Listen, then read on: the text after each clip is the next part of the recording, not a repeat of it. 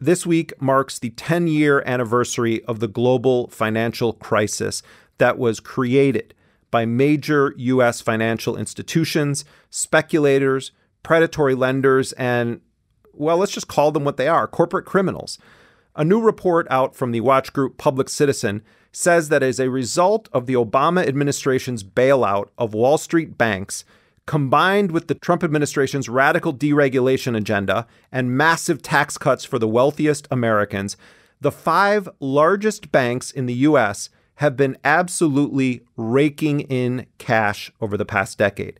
J.P. Morgan Chase, Bank of America, Citigroup, Wells Fargo, and Goldman Sachs have accumulated more than $580 billion in combined profits over these past 10 years. Public Citizen's president Rob Weissman noted that there has been no jail time for executives, and with $500 billion in profits, the big banks have made out like what he calls bandits. Public Citizen determined that these banks currently hold just shy of $10 trillion in assets. Both Barack Obama and Donald Trump claimed the American economy is in great shape, and both of them recently took credit for that. And by the time I left office, household income was near its all-time high, and the uninsured rate had hit an all-time low, and wages were rising, and poverty rates were falling. I mention all this just so when you hear how great the economy is doing right now, let's just remember when this recovery started. I said we have the greatest economy in our history. We have the greatest job numbers just about in our history. You look at African American, you look at any statistic you look at. In fact, the one I'm doing the worst with is women, because they're only the best in 65 years. Can you imagine that? Few things bring elite Democrats and Republicans together more than good old-fashioned capitalism and the church of the so-called free market. In fact, it was blasting that bipartisan system that was one of the main issues that propelled Bernie Sanders to his still maintained, by the way, very high popularity ratings. Sanders, of course, identifies himself as a democratic socialist, and he has inspired others to run who campaign under that same banner. But is democratic socialism actually compatible with the Democratic Party? What happens to insurgents when they become part of the system? Those are questions that candidates like Alexandria Ocasio-Cortez are going to be facing next year when they arrive on Capitol Hill. It would also be a question facing Bernie Sanders, should he run again for president and actually win. Both major corporate political parties in this country are in their own battles of sorts over their core identity. And time and again in this election cycle, we have seen powerful establishment Democrats step into races where progressives are challenging establishment Democrats to back their old horses against the new blood. We've seen a Republican version of this in some races as well, though that largely involves Trump intervening to support candidates challenging or fighting off more traditional Republicans. It's no doubt a fascinating moment, but it's also one that comes with great stakes. One of the big questions that really should be asked, is the Democratic Party, as it has existed for a long time and continues to exist, worthy of progressive support for any reason other than they're not Trump or they're not Republicans? As I've followed and analyzed this political moment we're in, I've been wanting to speak again to my friend and all-around brilliant person, Dr. Keeanga-Yamahtta Taylor. She is assistant professor of African American Studies at Princeton University. She's also the author of From Black Lives Matter to Black Liberation. That's an examination of the history and politics of Black America and the development of the social movement Black Lives Matter. Dr. Taylor has just finished her forthcoming book, Race for Profit, Black Homeownership and the End of the Urban Crisis. That's a book that's going to look at the federal government's promotion of single-family homeownership in Black communities after the urban rebellions of the 1960s. The book's going to drop next year. Dr. Keeanga-Yamahtta Taylor, welcome back to Intercepted. Thanks, Jeremy. Very glad to be here. Where do you see things now with the Trump presidency, the state of resistance against Trump, and the institutional Democratic Party? I think that we've seen the kind of racism and reaction that this presidency has unleashed we've seen the constitutive elements of the possibilities of a sustained movement against Trump over the last year. Some of the most heroic and important examples of that are the teacher strikes. 55 United! 55 United! 55 That began in West Virginia, the way that it continues in Washington state. So we see the battle on the labor front that certainly is a repudiation of Trumpism beginning to develop. I think that we've seen a kind of popular mobilization against the Trump administration's regressive and disgusting immigration policies, particularly the attempts to separate children from their parents at the border, that there was a popular rebellion against that policy that very quickly led to it being dismantled, even though there are still 500 children who remain in detention at the hands of the Trump administration. We saw what a kind of popular mobilization can do and still has the power to do to resist the overtures of the Trump administration. So I think there's smaller examples of protests. There have continued to be protests against police abuse and violence in Black communities. There has been the strike of the incarcerated, the prison strikes. And I think part of the challenge for those of us who are interested in, not just episodic resistance, but really knitting together the different kinds of movements into a coherent and larger unified social movement to not just resist Trump, but to resist those issues that give rise to Trump in the first place, is that we have to be able to put forward a kind of political vision and understanding of how that can happen. And my fear is that as we get closer to the midterm elections in November, that all of the energy, intellect, and the focus that has been very important in responding to different aspects of Trump's agenda gets sucked into the electoral cycle, gets sucked into the midterm machinery, and that we become so fixated that we forget that the most powerful resistance that we have to Trump's agenda remains our ability to be organized in the streets and to also not just protest, but that we begin to talk to each other, understand our different struggles, and try to find the points of unity, try to find the points at which they come together so that we can build not just a movement that is reactive, but that we can really look beneath, that we can get to the root of what has given rise to Trump, that, of course, is not just about Trump, but what is it about our political and economic system in this country that allows for these kinds of injustices that in many ways are bipartisan to continue? That's not just a question that can be resolved in the midterm elections. It's a deeper and systemic issue because when Obama came out last week with his speech at the University of Illinois at Champaign-Urbana, Obama is very good for a sweet-sounding speech, especially when we have become used to the, Neanderthal in the White House who we're not even sure is literate. The biggest threat to our democracy, I said yesterday, is not, it's not one individual. It's not one big super PAC billionaires. It's apathy. It's indifference. It's us not doing what we're supposed to do. So Obama always, we can't be cynical. We have to get out and roll our sleeves up.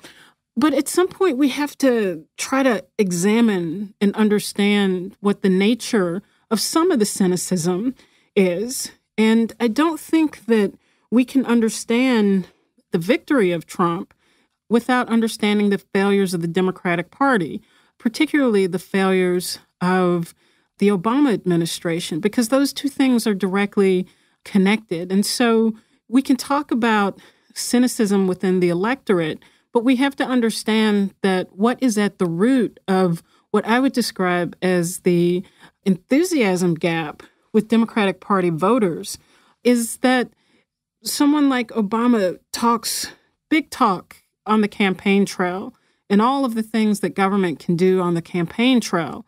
And this vision of the Democratic Party is leading the charge for reform. But then once in office, the inability to act in ways that fundamentally change people's lives for the better take place. And that's why people become cynical. We can look at that and the failures of the Obama administration as a significant contribution to why people didn't turn out in 2016 and why people continue to remain skeptical about the ability of the Democratic Party to transcend the status quo. As I look at it, when we look back at the last 16 years of Democratic presidents, 2 terms of Clinton, 2 terms of Obama, what you largely had come out of those 16 years was a push even further to the right in this country, certainly with its domestic politics. Did the lives of poor people get better as a result of the Clintons and Obama? No. Did the wars stop? No, they expanded. Did the Republicans mainstream many of their ideas within the institutional Democratic Party? Yes, they did. And I look at that and then I compare it to what did Hillary Clinton's people say they wanted? They said, we want women to run for office. We want young people to run for office. We want black people to run for office. We want people of color, LGBTQ. And in so many races that we have seen just in the past year, you see the Hillary Clinton wing of the Democratic Party coming in and endorsing incumbent, conservative, in some cases old white male Democratic candidates against the very people that they said that they wanted to run. We have leaders in Washington who want to roll back decades of progress, no matter what the cost. This is one of the most challenging times I've ever seen for our country. Andrew Cuomo is the perfect antidote. I've known Andrew for over 20 years. And so why should anyone put their energy, their effort, their faith, their trust into a machine that says, oh, we want all of you to run, except don't run against these old white male senators that are our friends? How many times are people going to step on this rake in the backyard of the Democratic Party that's been there always in the same place, and people just keep stepping on it and it whacks them in the face every time? You know, this is why it's important to know history and to understand the really subversive relationship that the Democratic Party has had to social movements to its left, whether it's in the 1930s, whether it's in the 1960s, or certainly the 1980s when Jesse Jackson ran the Rainbow Coalition and certainly ran a left-wing campaign that is used to capture black voters, left-wing, progressive, white working-class voters, but really to bring them back within the orbit of the Democratic Party. Labor cannot win the battle against right-to-work laws until women are free. Women cannot be free until blacks and Hispanics are free. Thus, blacks, women, Hispanics, workers, Indians, Chinese, Filipinos, we must come together and form the Rainbow Coalition. We need each other. And so when people have believed that they could use the machinery of the Democratic Party, that all too often, instead of those forces changing the party, they have been changed by the party. What happens in black politics in the 1960s, 70s, the Democratic Party had a conscious strategy of absorbing broad parts of the left to try to create the impression that you could be active in formal politics, in the political system, that political activism didn't just need to be in opposition to the system, but that the parties and the structures of the political system could be flexible enough and open enough to allow for the activism and activity of black people, of women, and of young people. And the outcome, it had a conservatizing impact on those politics, because no longer was the discussion about black liberation or women's liberation. or anti-capitalism, but instead the objectives became much more contained and constrained into what was possible within the confines of the political system. And so what was pushing the political discussion objectives to the left in the first place was a mass movement that centered around the Black movement as a way to try to respond and engage with that movement. And so without the political propellant of social struggle on the ground, politics became very conservative, and they went back into the framework of what was possible, what is pragmatic. It's not to say that elections are unimportant or immaterial, because obviously they're not, but we can't talk about politics within a vacuum of what happens within the Democratic Party or what happens between the Democratic and Republican Party, because we can see that outside of the context of a social movement, politics in this country functions within the framework that the right creates. And it's only when there is a social movement afoot that raises the much broader demands, that raises the bigger demands, do those needs even come into the view of the discussion. Part of my concern with the victory and ascent of Alexandria Ocasio-Cortez, and by the way, I interviewed her on this program. I like a lot of what she's about. I think she is really smart, and I think she has great potential to really be an unusual voice in Washington, D.C. At the same time, the way that this situation got handled when she was confronted about her condemnation of the Israeli pogrom against the Palestinians was to sort of immediately back away and say, I am not the expert on geopolitics on this issue. You know, for me, I'm a firm believer in finding a two-state solution in this issue. If we elect people who say that they're democratic socialists to office, and then they go to Washington, and most of what they are is Democrats and a little bit of socialism when it's acceptable or when rabble-rousing is permitted by the party leadership, then it's going to have the opposite effect that I think a lot of people wanted it to when they cast their votes for somebody different, which is, you know, we don't want more of the same. So with this new kind of attention being paid to the term socialism and to democratic socialist candidates, you as a longtime committed socialist, how do you see the positives and the risks, the dangers of this moment where you have the left, outside of the Democratic Party, piercing into that tent again with the Democratic Socialists kind of playing this inside-outside game with the Democratic Party? The idea that you could ever sort of openly talk about socialism, say that you were a socialist, this was unfathomable, 20 years ago. It was unfathomable, maybe even 10 years ago. And so today, that's different. And that's a great thing. I mean, Jim Carrey is somewhere on some talk show saying that we have to say yes to socialism, to the word and everything. We have to stop apologizing. These are phenomenal developments, and they open up the space to have what I was talking about earlier, which is to have a much broader, bigger discussion to talk about fundamentally transforming people's lives. What does it mean to have a life unencumbered by poverty, by concerns about housing, by concerns about healthcare, by concerns about education, by concerns about being able to maintain any semblance of a quality of life? And so when we can talk about socialism and talk about the enormous inequality that pervades American society, this is a good thing. The problem, however, is that some of the discussion about socialism is being reduced to issues of state control. Do we just need more social welfare programs? Do we just need more public policies that advocate for more funding for public schools or public hospitals or things of that nature? But in discussing socialism as if it were simply a social welfare program, it really truncates the breadth and the depth of what the socialist project actually is.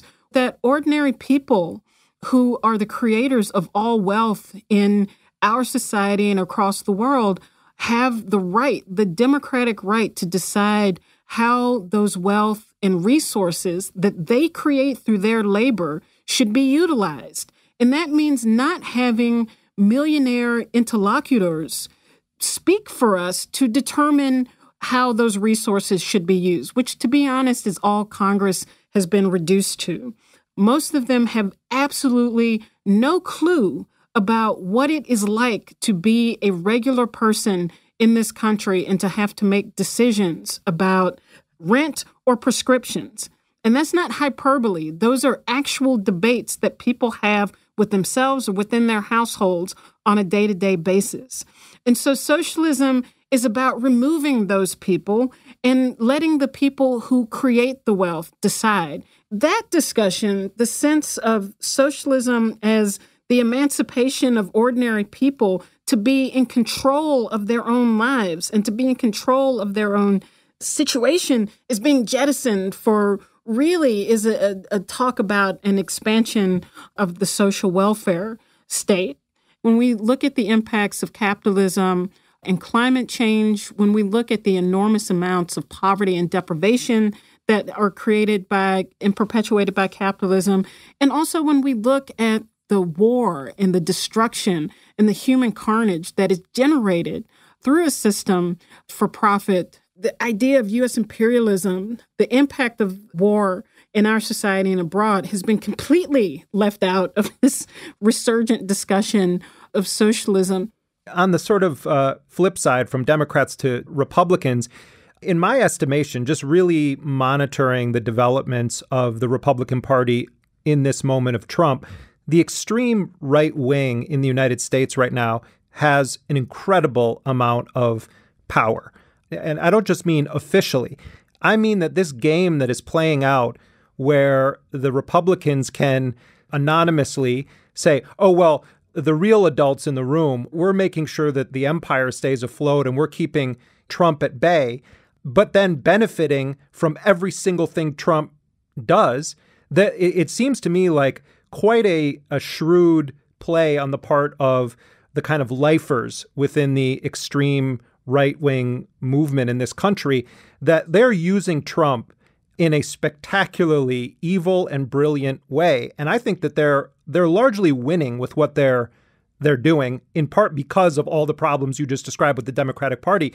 But how do you see this moment? I mean, you and I both, came of political age in the 1990s, where the campus free speech stuff was a big deal at that time. A lot of racists were doing the same things we see now, where they're going to try to cause a provocation. But you also had this sense that the extreme right wing, they had a long-term plan. And I don't think that Trump is as much of a monkey wrench in their plan as he is this gift that they had to be dragged into realizing they should accept. Oh, yeah. I mean, people ask me all the time, Trump is such an embarrassment. Why do the Republicans put up with this? If you look beyond the chaos that is generated from his Twitter account, it's easy to see why the Republicans put up with this, whether it's the historic tax cut, the rapid and utterly frightening transformation of the judiciary, the tinkering with the machinery of the state is creating the kinds of changes that will far exceed the tenure of the Trump administration. We're witnessing a virtual coup within the confines of the Supreme Court in the ultimate validation of this strategy of dealing with the chaos, the lack of civility, the inattention to political norms, all of the things that people have said that this administration represents, while missing what is actually happening under the hood. It's an important thing to pay attention to in understanding what the actual impact of this administration is and what its reverberations will be. But the institutional impacts, as important as they are, we can make them seem infallible or beyond the reach of ordinary people. And this especially becomes true with the Supreme Court. Clearly, it is a frightening thing to have a disproportionate number of right-wing zealots on the Supreme Court. I think this will create a permanent schism at 5-4. I mean, the court presents itself as impervious to political influence in all politics, and we should know that that is absolutely incorrect, that the court drips in politics and basically helps to create politics and is also impacted by politics.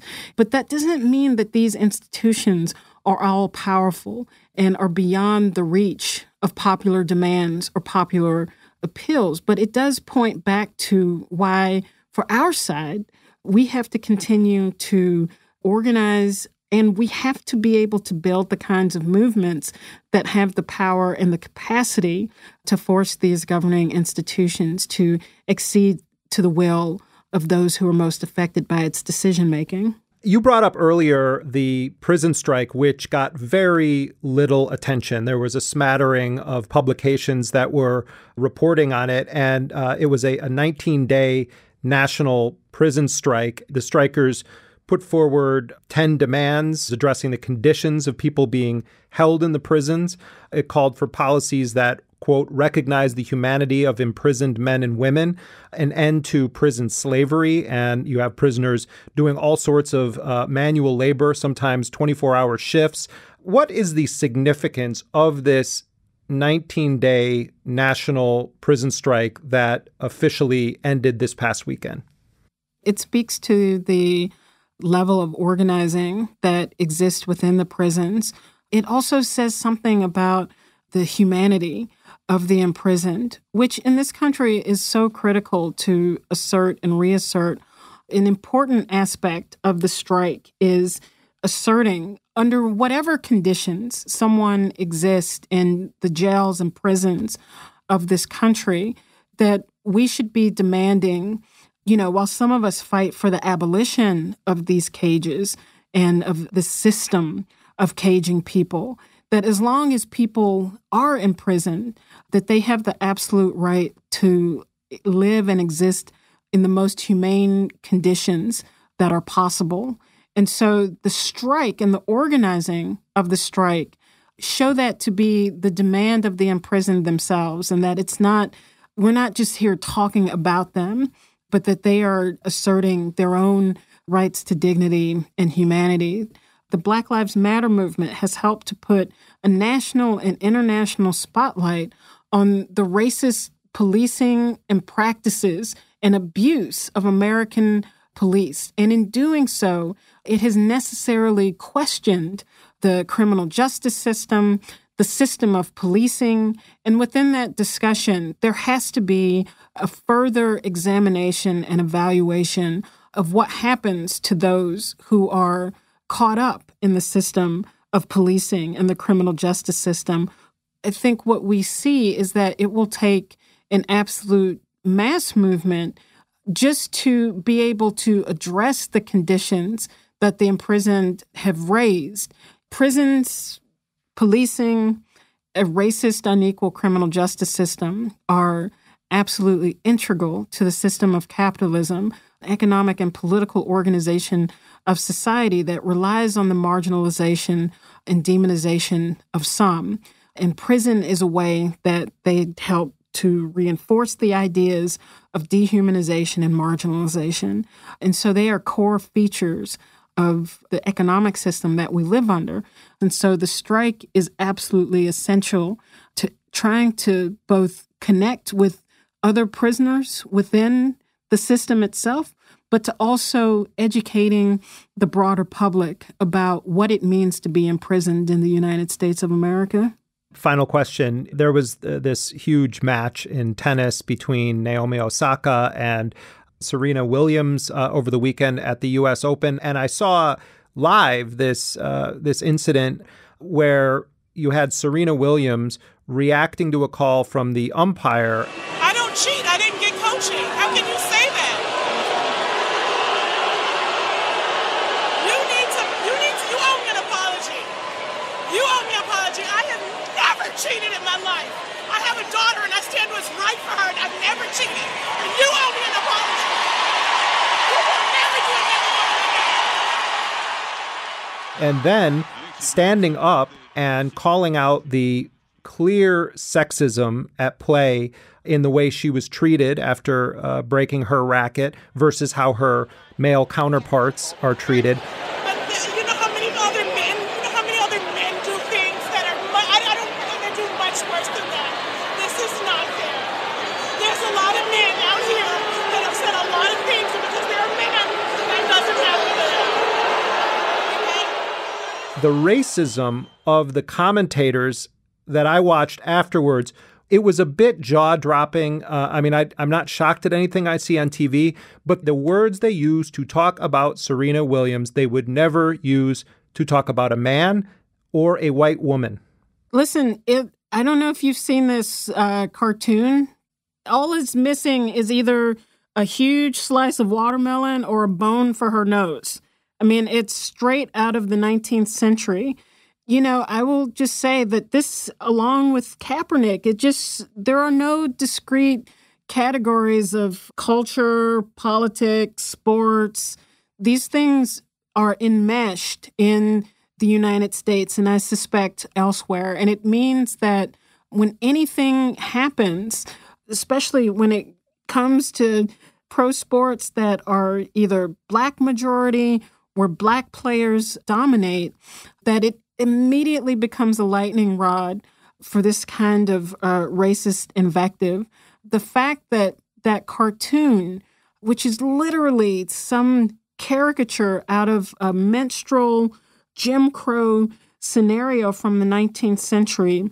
Before you continue on, I just want, for people that did not follow this, what Keeanga and I are talking about is a cartoon that was published this week in the aftermath of that tennis match, and it was published in the Australian newspaper, the Herald Sun. But because of the social media universe that we live in, it was promoted all over the internet and social media, and also has been attacked for very much the same reasons that Keeanga is articulating now, also on social media. And the cartoonist was very proud of it. I mean, he tweeted out that this was my cartoon for the week. And it's the same kind of thing that Donald Trump is trying to tap into and instigate. The idea that these are loud-mouthed Black people who have not earned the right to speak out or who have not earned their place in their sport, but who have been given something and are ungrateful, as if they have their prowess in the sport that they play is because of someone else's hard work. And so it very quickly taps into racist discourses that are at the heart of American society. The idea that, Black people are entitled, that Black people want something for nothing, and that is so seductive to white people who have been raised on this idea of the domestic dysfunction and personal irresponsibility, entitlement of Black people. And so this is the burden that Colin Kaepernick, and particularly Serena Williams, who is a dark-skinned Black woman in a racist country, dominating a sport that has been owned by white people since its very existence. Many of them can't come to grips with the fact that Serena Williams dominates the game, which is why she's drug tested more than any other athlete on the tournament circuit, and why she has to put up with a constant questioning of her athletic abilities, of her game, that she has no game, that all she has is brute strength. And so I think that just the burden that women, especially Black women, have to carry with them in all forms of work speaks so much to other social crises that Black women are disproportionately represented in. And so you can imagine with Serena, with her celebrity, with her access to resources, that she is able to navigate these kinds of things. You can imagine what this is like, what type of toll this would take in the life of an ordinary person. This is a burden that millions of Black women have to deal with on a regular basis. Well, we're going to leave it there. Keeanga-Yamahtta Taylor, thank you so much for all of your work and for joining us again on Intercepted. Thanks, Jeremy. Glad to be here. Dr. Keeanga-Yamahtta Taylor is Assistant Professor of African American Studies at Princeton University.